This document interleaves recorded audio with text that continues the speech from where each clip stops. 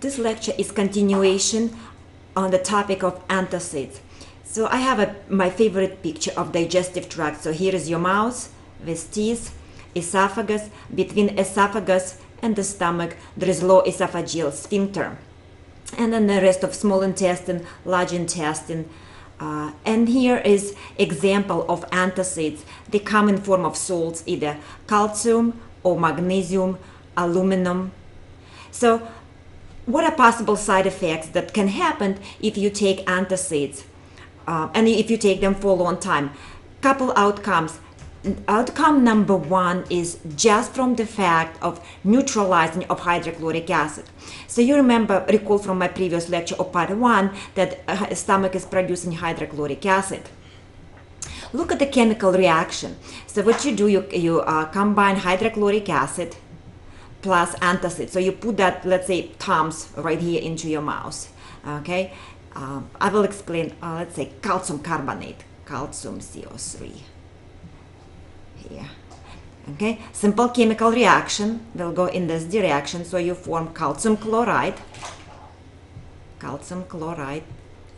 and carbonic acid, H2CO3. Carbonic acid is very unstable and immediately dissociates into water and gas, CO2.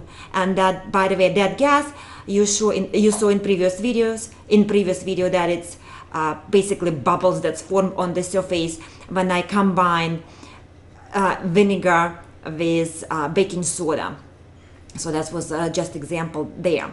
So result of this reaction, you have salt, you have water, and you have gas, which is clinically expressed in our body as a burping and flatulence. So you have a less acid in the stomach. Hooray! I'm very happy. So you have less acid. As a result, you have less acid reflux.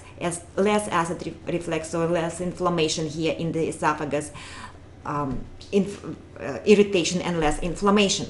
So I'm very happy? No, I am not happy at all. Stomach is producing hydrochloric acid for very good reason. We need acid to digest protein. And the protein is basically a long chain of amino acids. So when you look under the microscope, that's how it looks like. Protein is a chain. This is amino acid and this is amino acid combined with so that's long, very long chain. So let's say this one kind of amino acid, this is the other one, this is the third one, this is the fourth one. So okay, what happened? Hydrochloric acid breaks these connections. As the connections are broken, so you break protein into individual amino acids, and the rule is only individual amino acid can get through the digestive tract and into your bloodstream, and here is your bloodstream. The long chain protein cannot go through the digestive tract. It's actually pathological process if long chain ended up through the digestive tract in your bloodstream. Okay, so only individual amino acid get from the digestive tract in the bloodstream, and here it is, your individual amino acid, and that individual amino acid goes into the cell, goes into the tissues, and that's what we build out of the protein that we ate here. Let you say protein, you had a protein here. You put a protein into your mouth in form of meat, fish, nuts and seeds, tofu, whatever you like. So you break that long chain into individual amino acid. Individual amino acids get broken, get incorporated into your bloodstream, and you build your tissues. So what can you build out of protein? Several hormones could be made. Immune system is making antibody. So if you create a situation when you have less hydrochloric acid, so the consequences of that are numerous. So every single body part that incorporates amino acids could be depleted. So weaker immune system.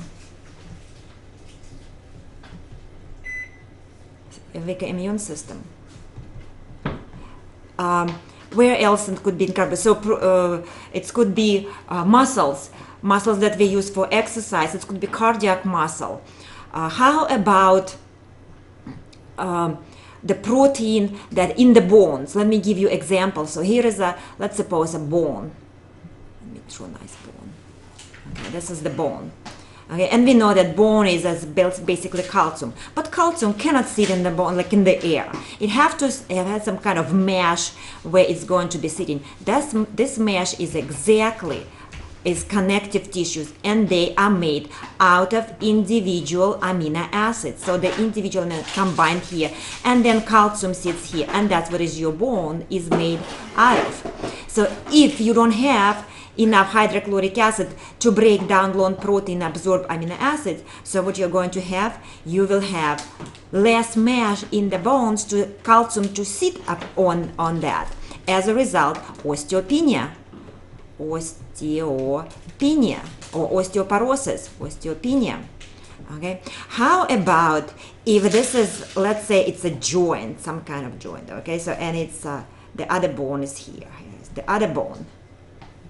Okay, usually it's if it's knee, between two bones you have a cushion, and that cushion is made out of connective tissues. Connective tissues, nothing else but a combination of amino acids, and here it is, your long chain protein, they are here. As you walk and you bang on this knee, so you constantly destroy it. You have to replace it. So you have to put amino acids here, amino acids, in order to restore that.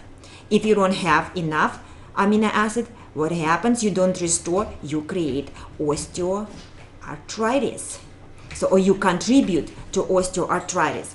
So that is example, only simple example how decreased concentration due to neutralization of hydrochloric acid can contribute to several different conditions such as weak immune system, osteopenia, and osteoporosis. I don't have enough time in this video, but in the next video, part 3, I will explain what can happen actually from the fact when you are taking extra calcium, or would you take extra magnesium, or you will take extra aluminum. See you at Antacids part 3. Thank you so much.